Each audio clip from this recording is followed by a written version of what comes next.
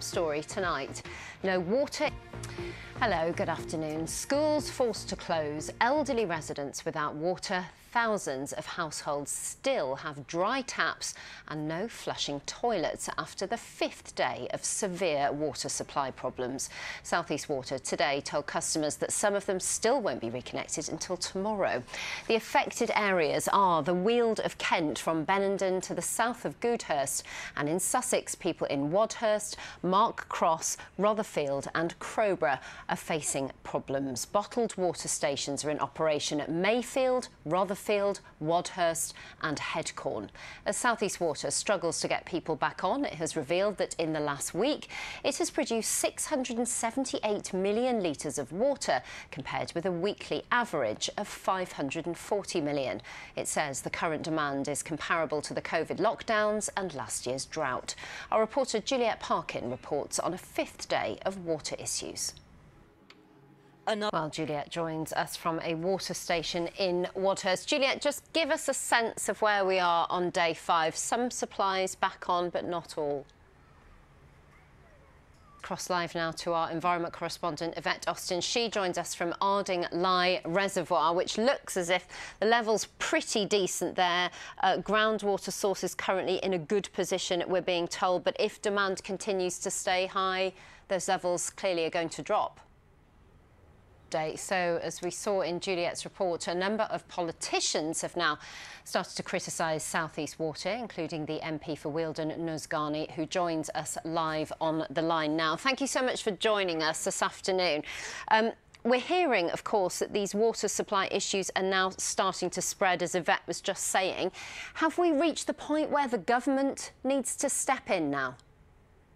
Well, it's for get their act together. We have the wrong sort of weather for water, seemingly, don't we? Whatever the weather.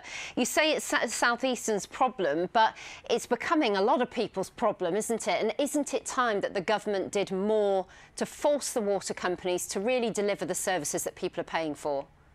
Look, they come under a huge amount of... In other news, staff at a mother and baby supported living unit where a baby died after being left alone to starve for 6 days were aware that exactly 6 months ago a crush brought a concert at the Brixton Academy to an abrupt halt. 2 of those who went to the venue that night never came home, and their families are still waiting for answers about what happened. Gabby Hutchinson, a security dog handler from Gravesend, along with Rebecca Ikulamo, a mother of 2, both died from the injuries they sustained in a crowd crush. Speaking for the first time since their deaths, the families say they are still coming to terms with their loss. Leanne Rinney's report contains some distressing scenes. The holding centre for migrants at Manston has become unacceptably overcrowded for the 2nd summer running, according to the Chief Inspector of Borders and Immigration. In a new report, David Neal says there have been some improvements. Mark joins me now. Hello, Mark. What's next for this inquiry? Well, hopefully some sort of publication later this year, because as we hope we don't have that, no interim findings, bumped from April last year to spring this year, now to the autumn, and today's appeal for witnesses may well delay it yet further. But I think the delay does matter. It matters to families, of course, even if they're being kept in the loop. But it also matters to the NHS, because Sir Jonathan will be making recommendations about safety in morgues. The NHS, 2 years on, don't know where they stand. And that matters because we need to know patients are not being put at risk in hospital morgues in this country, Ellie. Mark, thank you. Now, it is just after 10 to 7, a reminder of our top story tonight. Schools forced to close. More blue skies and sunshine as we end the week, but signs of change through this weekend. I'll tell you more later in the programme.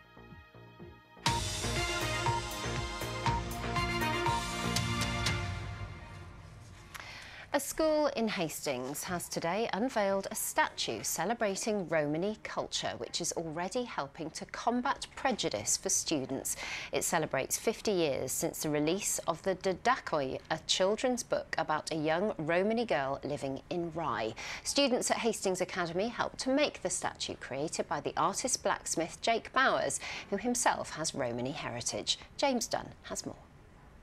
Now, an elaborate sting and some sensational headlines. The Wagatha Christie trial gripped the nation last year when footballer's wife Rebecca Vardy sued her former friend Colleen Rooney.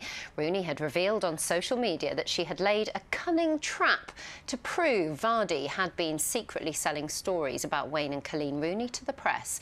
And as Alison Ferns reports, it's got all the ingredients for a highly entertaining stage production, which starts in Brighton tonight.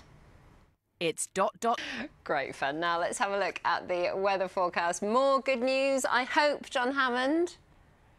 What? I thought the sunshine would last forever, John. Thank you. But it is good to have some blue in the forecast, of course. That's it. See you later. Bye-bye.